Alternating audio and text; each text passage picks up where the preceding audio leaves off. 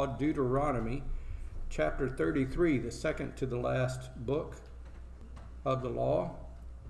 And we'll look at that in just a moment here. Deuteronomy chapter 33. While you're finding your place, I'll tell you something.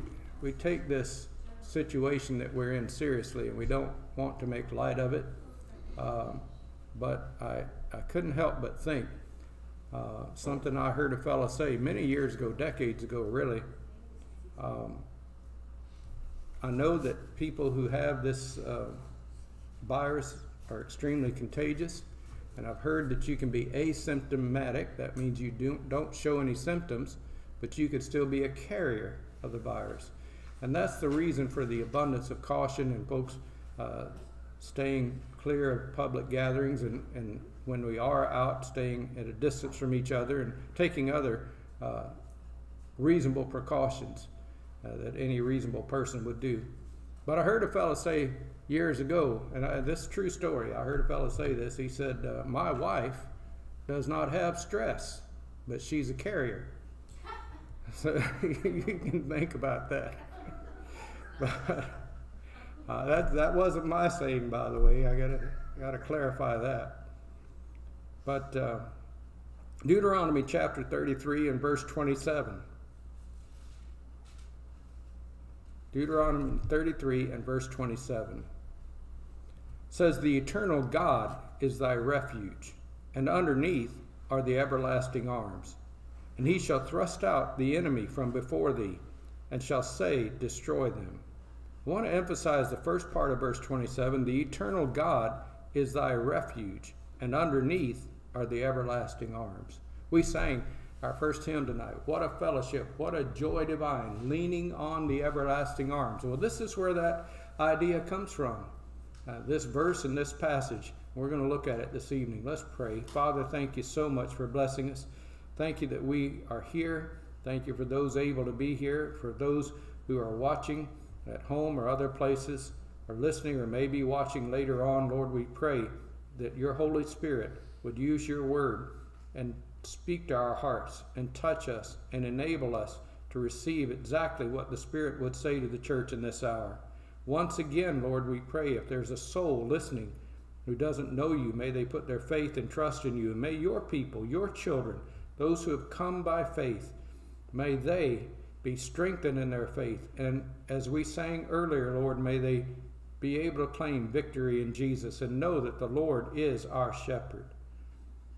Father, we just pray that you'd help us to glorify you and to convey exactly the message that you would have. We ask in Jesus' name. Amen. Let's go back, if you will, to the 24th verse. What you have in Deuteronomy 33 is this. This comes, as we said before, at the end of the 5 books of the law, or the 5 books of Moses. The word Deuteronomy actually means the second giving. It's the second giving, or it's a reiteration of the law. The law was given in Exodus, Leviticus, Numbers, but there's a repetition of the law here in Deuteronomy. But by the time we get to the 33rd chapter, Moses is at the end of his life. In the 34th chapter, we're told of the death of Moses. Now he's 120 years old, and he has led the people of Israel for more than 40 years. And God's calling him home. So as he nears the end of his life, the beginning of chapter 33, verse 1 says, "And this is the blessing wherewith Moses, the man of God, blessed the children of Israel before his death." And so he blessed the 12 tribes of Israel. And he spoke a blessing on them, his final address to them, if you will. And it would be great if we were to look at verses 6 to 29 and see the blessing he gives to each one. But for time's sake, we're just going to look at one of them. Let's go back to verse 2, if you would. "And he said, the Lord came from Sinai and rose up from Seir unto them. He shined forth from Mount Paran, and he came with 10,000 of saints. And from his right hand went a fiery law for them," the giving of the law. "Yet he loved the people and all his saints are in thy hand. And they sat down at thy feet. Every one shall receive of thy words. And Moses commanded us the law, even the inheritance of the congregation of Jacob. And he was king in Jeshurun. Now Jeshurun is another name for Israel, and it means the righteous one, or the upright one. So he says he was king in Jeshurun when the heads of the people and the tribes of Israel were gathered together. Now that's the introduction. And then beginning verse 6 down through verse 29, there's the blessings of the individual tribes. I want us to look at the blessing of the tribe of Asher. When you think of the tribes of Israel, you think probably most of the tribe of Judah, the most prominent one. Maybe you think of Benjamin or Reuben or some of the others. Asher doesn't get mentioned a great deal, and yet the final blessing in this chapter is given to the tribe of Asher, and it's a wonderful blessing. Now, before we read it, let me make something clear. This is a blessing that Moses spoke particularly for the people of that tribe of Asher. It was for them. But I think we can get some things from it for ourselves, and I think we can learn from it. Look at verse 24, if you will. And of Asher he, Moses, said, let Asher be blessed with children. You know, children are a blessing. They really are. I do not understand folks who reject their children, and some do. It's hard for me to comprehend people rejecting their children. Children are a blessing from the Lord. The Bible says I'm sorry, I was trying to quote a verse there and it left me.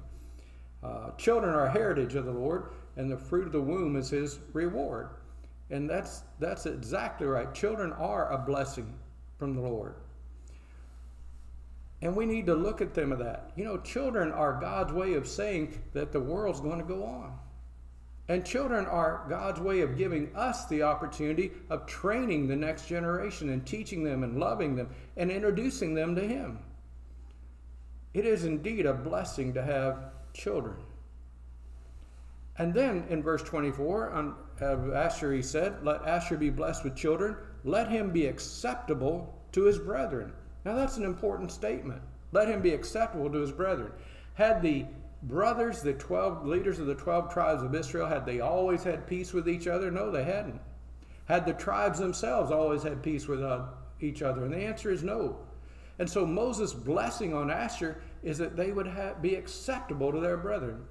You know, honest truth is we all want that, don't we? You want to be accepted by other people. You don't want to be rejected by other people. You don't want to be treated unkindly by other people. When you go out into public and you meet folks, you want other people to treat you as a human being and give you common courtesy. And when you get with your family, you hope for a little more than just common courtesy. I was with somebody in a business not long ago, and they were what I would call professionally polite. What do you mean by that? I mean, they were polite as far as their business went, but that's as far as it went. There was no friendliness there. There was no real welcome there. They were just professionally polite. That's not what we're looking for. You want to be accepted. And Moses said that the children of Asher, the people of Asher, would be acceptable to their brethren. And then the last phrase of verse 24 might strike you a little odd. It says, let him dip his foot in oil. Now, you might think that doesn't sound like much of a blessing. You ever been around a garage or something, there was some oil spilled on the floor and you stepped in it and you didn't consider that a blessing, did you? You said, oh my goodness, now I got a mess I got to clean off. And that's not fun at all. Maybe you'd slip on it. It's not what it's talking about. Not what it's talking about at all. First of all, let me share this with you. Golda Meir was the first, or not the first, but one of the prime ministers of modern day Israel. And she said this, she said, isn't it something that the Middle East is filled with oil, and God chose to give us the one piece of land that has no oil? Well, you know, that's not entirely true. She thought it was true. It seemed to be true in her lifetime. But you know, recently they have found oil in Israel. And so the entire Middle East, every country in the Middle East, as far as I know, has access to oil. But that's not the kind of oil that's talked about here. You see, oil in biblical times was a valuable commodity, and it was traded. And you'll read in the Bible and in other ancient sources, you'll read about how they traded spices and oil as we would trade stocks in the stock market today. Great ships would travel far to deal in spices and oil. They were very valuable, not only as flavoring for food, but also for medicinal purposes. And health was enhanced by certain oils. And so when it says let him dip his foot in oil, it's talking about let him be healthy, let him have a great blessing of health. Then in verse 25, he says, thy shoes shall be iron and brass, as in the days. Let's try that again. Thy shoes shall be iron and brass. What it's talking about here is this. Maybe you're thinking, I wouldn't want to walk around with an iron shoe on. It'd be too heavy. Now, I'm going to give you a personal illustration here. I had taught my sons and my children, and many other people for that matter, if you're kicking somebody to defend yourself, don't kick with your toes. Why? Because you'll hurt your toe. That's why. And you can damage your toe. Now, I bring that up to say this. Some years ago, my son was in another state, and he was stationed there with the military. And he called me up one evening, and he said, Dad, I got a question for you. I said, yeah. He said, you always taught us not when you kick, don't kick with your toe, because you could hurt your toe. I said, that's right. He said, well, here they're teaching us to kick with our toes. I said, okay, now let me ask you a question. He says, what's that? I said, what do you have on your feet? He said, well, our boots are combat boots. I said, okay, if you got combat boots on, you can kick with your toe. Okay, you're not going to hurt your toe. Some construction workers, other people wear steel-toed boots. Maybe you do, I don't know. Yes, wear steel-toed boots. If you got steel-toed boots on, you can kick with your toe. You're not going to hurt your toe. You know, the fact of the matter is most people aren't wearing combat boots or steel-toed boots, and so you tell them don't kick with your toe. Does that make sense? What does that have to do with this? Well, look at what it says here. Thy shoes shall be iron and brass. May not be comfortable, you think, to wear shoes of iron and brass, but think about this. They're not going to wear out. You're going to wear those shoes a long time, and that's what it's talking about. Your shoes will wear like iron. Your shoes will wear like brass. You put iron and brass together, you get bronze. And the fact of the matter is, those shoes are going to last and last and last. And what he's saying is, you're going to not suffer loss. You're going to prosper. You're going to endure. And in the next phrase, it says this, and as thy days, so shall thy strength be. Now, Moses knew what he was talking about there. Moses, as we said, by the time of his death, was 120 years old. You know what it says? His eye was clear, and his strength was as the strength of a young man. Now, there are not many people at 120 that can say that. I'm not near 120 yet, past halfway there, but I'm not nearly there. But the fact of the matter is, my eye isn't as clear as it used to be. That's why I have these, you know. Somebody told me the other day that they wore glasses because they liked the appearance of them. I said, I don't. I said, I wear glasses so I can see. You know? If I didn't need them, I sure wouldn't be wearing them. But Moses' strength was as a young man, and his eye was clear, it says. And so he knows what he's saying when he says, as thy days, so shall thy strength be. What does that mean? As long as you live, you're going to retain your strength. What a blessing. Can you imagine, up to the end of your life, you retain your strength? And then verse 26. He says, there is none like unto the God of Jeshurun. There is none like unto the God of the upright one. There is none like unto the God of Israel. There is none like unto the God of Jeshurun, who rideth upon the heaven in thy help, and in his excellency on the sky. He rides upon the heaven. What does that mean? It means God is the ruler over all. Well, I thought it meant that he literally rode upon heaven. No, it doesn't mean that. It means that he has power over all of it. His excellency rides upon the sky. We ought to look up. Somebody called me on the phone one day. This isn't recently. It's been a while. I answered the phone, and it was somebody I knew, and they said, I got a question for you. I said, what's that? He says, where is heaven? Now, I haven't been asked that question a great deal, but they asked me, and I realized it wasn't a joke. It was a sincere question. They said, where is heaven? I said, well, the Bible tells us that heaven is up. It tells us there are three heavens. There's the first heaven, which is the sky that we see, we look at, the atmosphere around the earth. The second heaven is the outer space, as we call it, or the rest of the universe. And then there's the third heaven. Paul talks about being caught up into the third heaven. And that's the dwelling place of God. But the person said, where is it? I said, you mean like geographically, where is it? Now, that was the wrong term to use, because geographically means on earth. But they got what I meant by that. They understood physically, where is heaven? How do you get there? Well, the way you get there is through Jesus Christ. Jesus said, I am the way, the truth, and the life. No man comes unto the Father but by me. But they said, where is it? And I thought again. I said, well, Psalm 48, 1 and 2 says, great is the Lord, and greatly to be praised in the beauty of his holiness. Beautiful for situation. The joy of the whole earth is Mount Zion in the sides of the north, the city of the great king. Well, if you look at a map, north is what? North is up. North is always up. Where's heaven? It's up. Up where? Up where you can't see it with your eye or even with a telescope. Up where you can't see it if you go out into space. One of the first Russian cosmonauts who went out into space was out there and out in space, and he radioed back to Earth, and he says, I'm out here in space, I don't see God. Where is God? And he was mocking God, and he was saying, there is no God. God was to be found, surely I would find him out here in space. But somebody commented on that and said, you know, all he had to do was take off his helmet, and he would have seen God. And there's truth to that. Let me contrast that.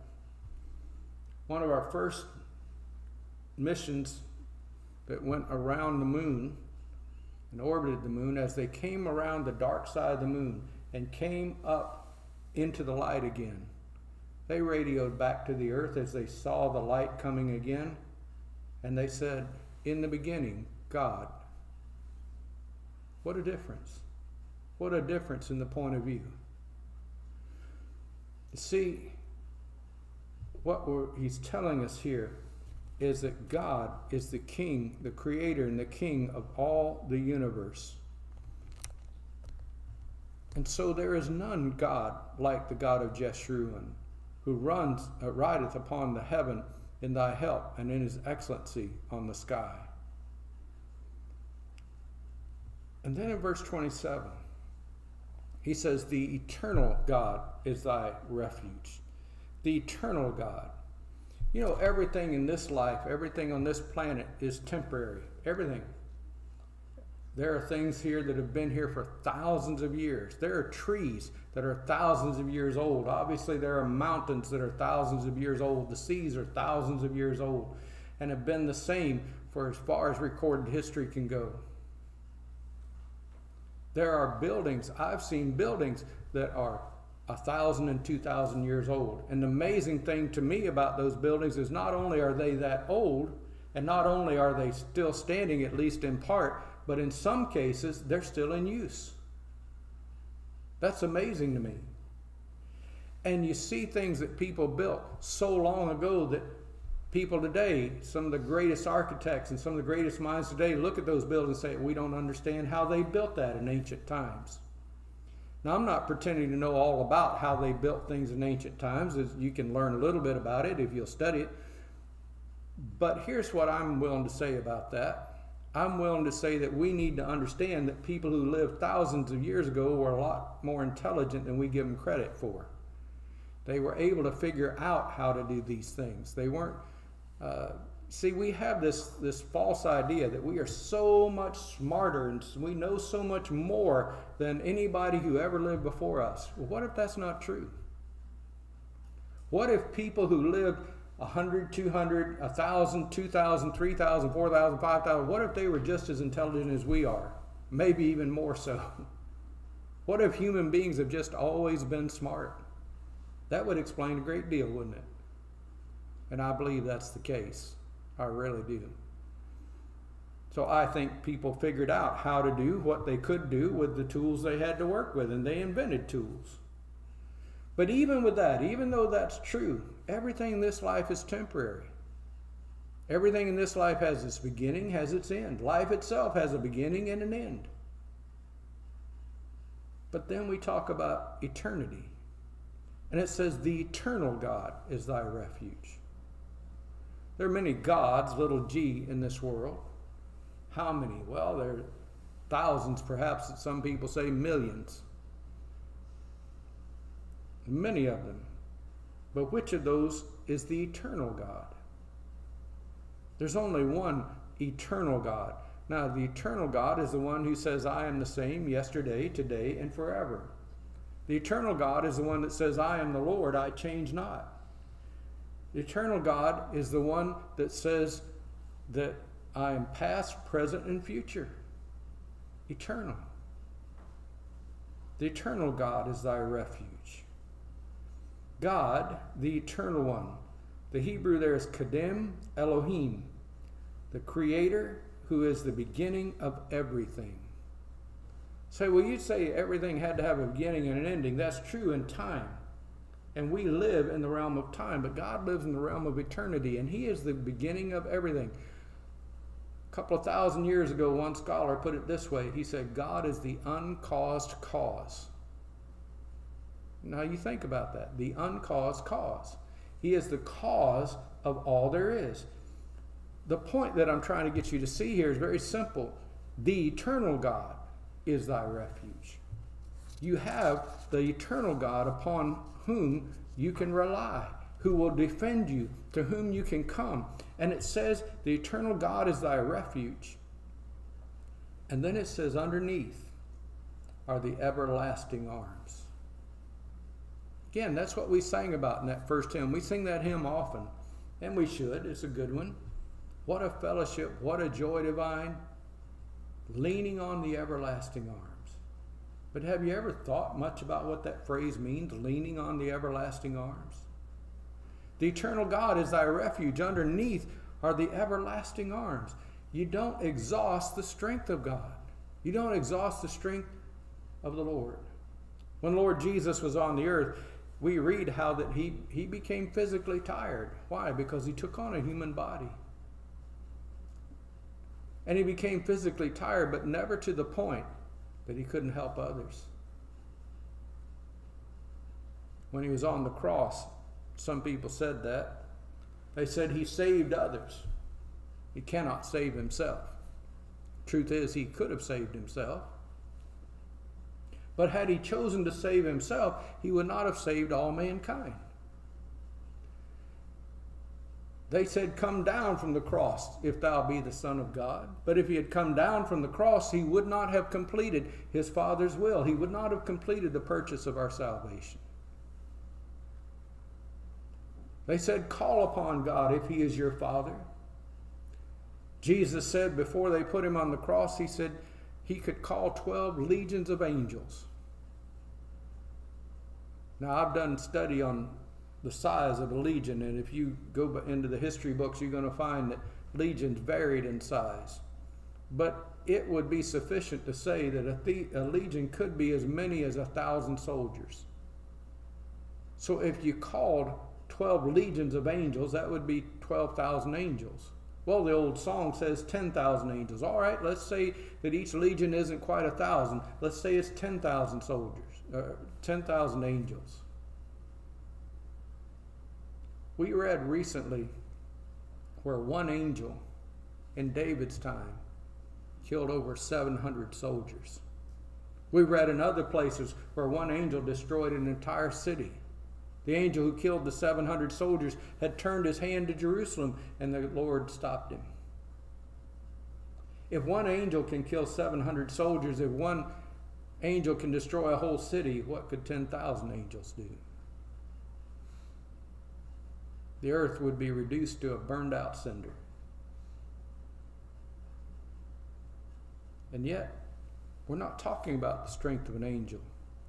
We're talking about the strength of the creator of the angels.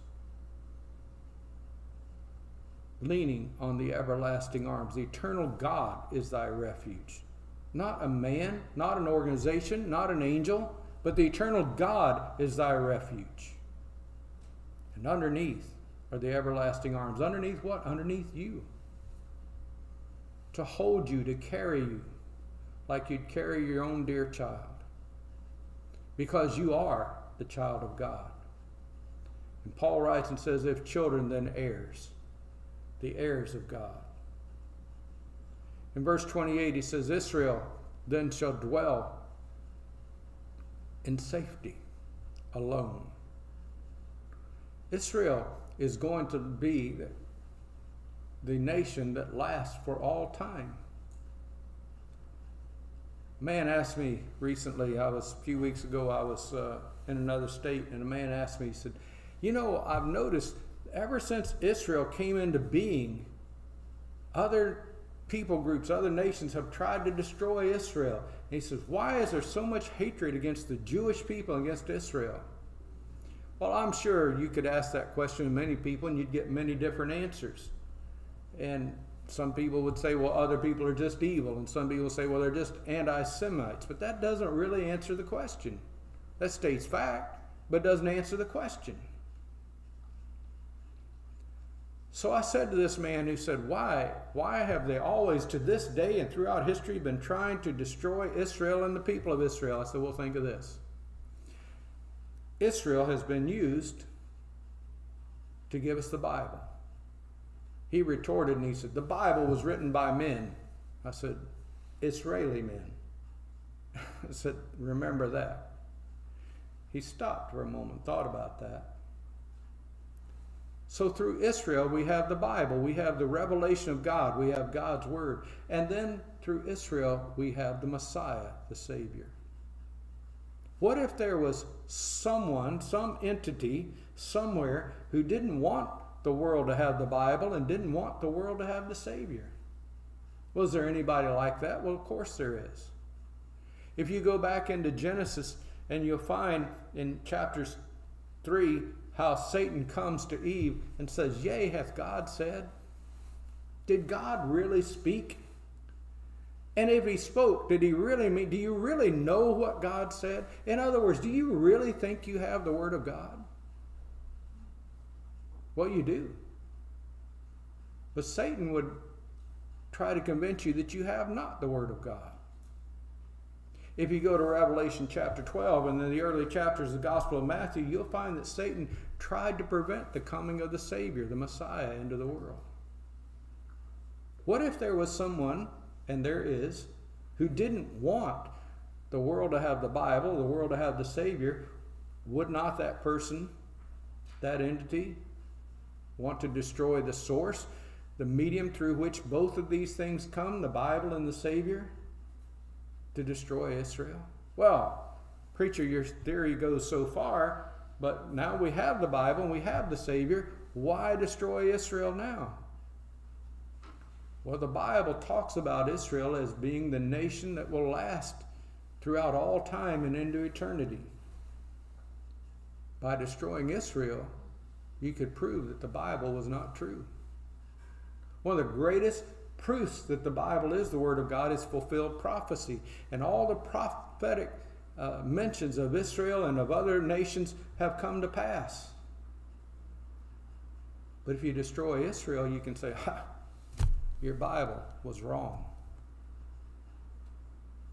So yes, there is a conspiracy to destroy Israel. There is a human conspiracy to destroy Israel. There has been, always. But there is a satanic conspiracy to destroy Israel. And yet, verse 28 says, Israel then shall dwell in safety alone. The fountain of Jacob shall be upon a land of corn and wine. Also his heavens shall drop down dew. What's he talking about? He's talking about a prosperous land, a beautiful land.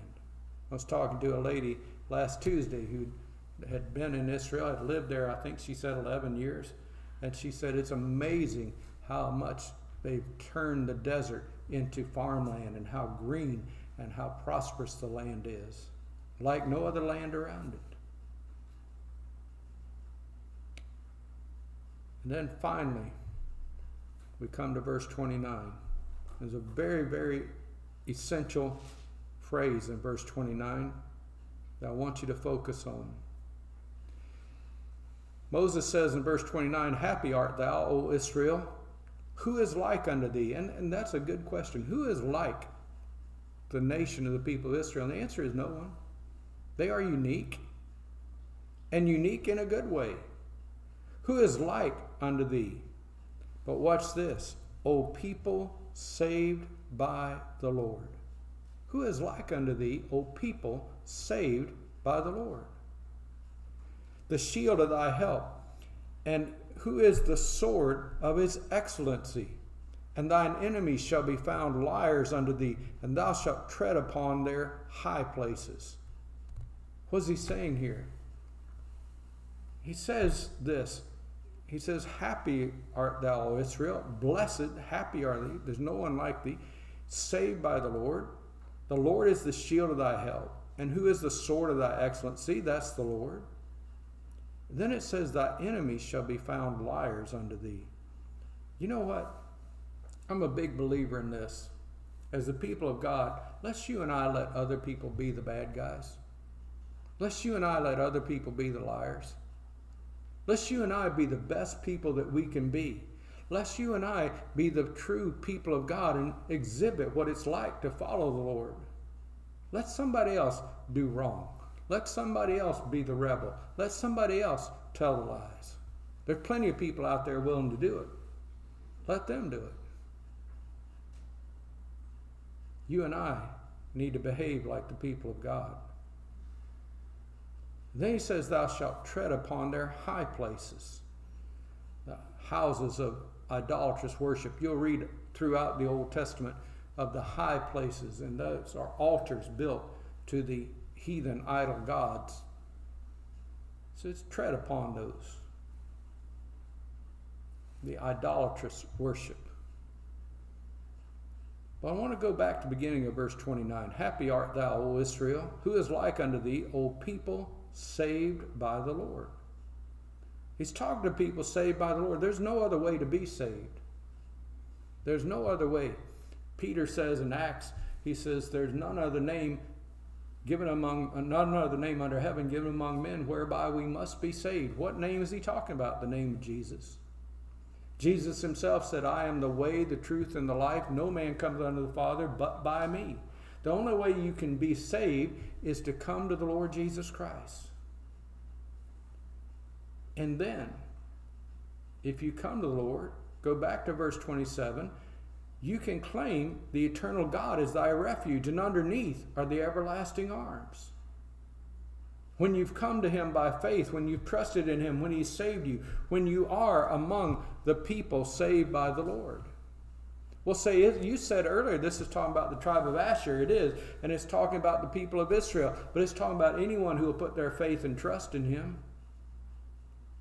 It's not about your physical heritage. It's not about what nation are you from. It's not about what language do you speak. It's not about the shade of your skin. It's about the condition of your heart, and have you trusted in the Lord as your Savior. The Bible says Christ died for our sins according to the Scriptures.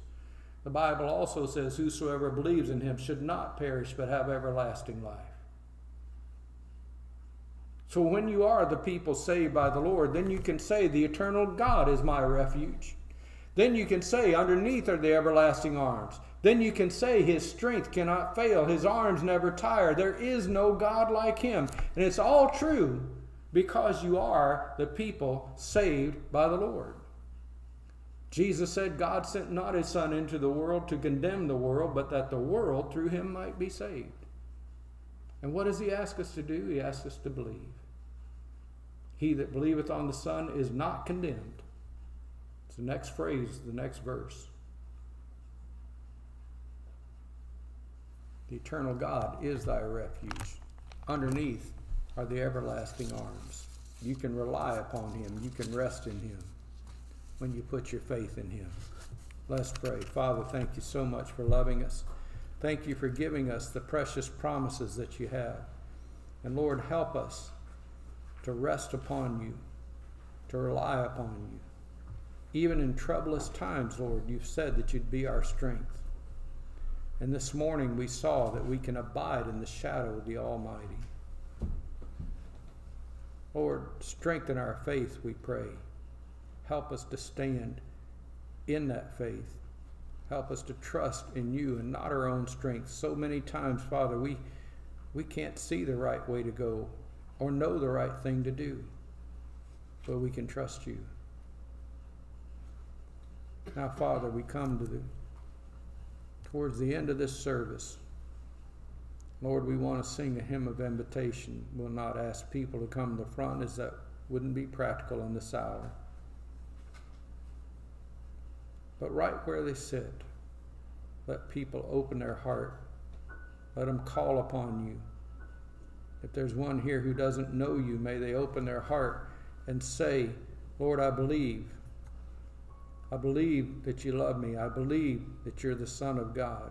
I believe that you paid for my sins at the cross, and I trust you here and now to forgive me and to save me. Give me everlasting life. Thank you, Lord Jesus. For those who do know you, Lord, let us pray, Lord, I believe.